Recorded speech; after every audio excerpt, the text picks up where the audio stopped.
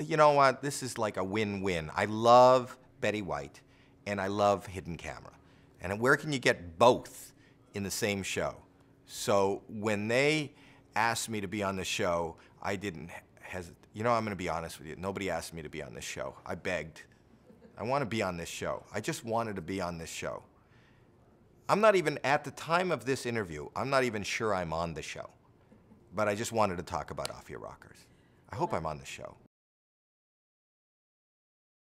I'm a fan of Hidden Camera. You know, I've talked about this many times in my career. My catalyst for wanting to be in comedy and wanting to be was Alan Funt, you know, Candid Camera.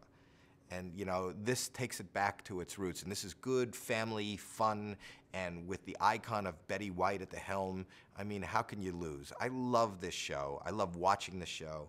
And I cannot believe that I'm sitting here in person talking and working with Betty.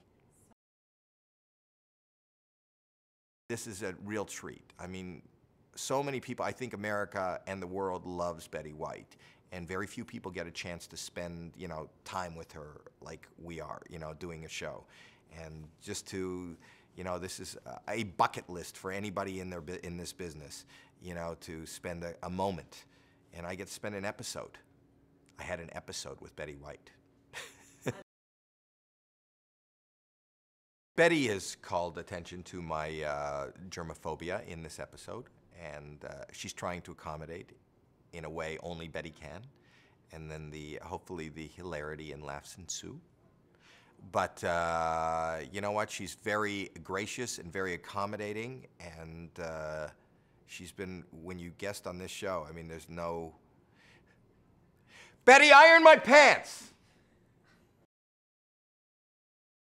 Well, it just goes to show you that people at any age, if they're vibrant and alive, they can do it, you know, and be there. And not only that, I think this show proves it, inspires people, and brings us one step closer to world peace.